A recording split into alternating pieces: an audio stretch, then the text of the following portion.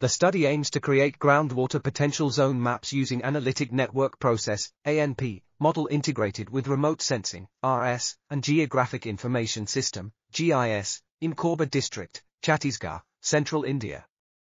Key parameters such as aquifer characteristics, geomorphological features, soil types, slope, drainage density, elevation, lineament density, land use land cover, depth to groundwater level and rainfall data used to prepare the GWPZ maps. The final GWPZ map is classified into 4 categories: poor, moderate, high, and very high. Results indicate that 96% model accuracy measurement has been achieved, which is in agreement with well-yield data.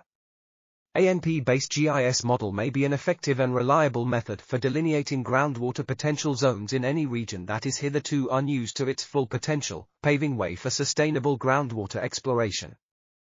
This article was authored by Soumya S. Singha, Srinivas Pasupuleti, Sudhakar Singha, and others.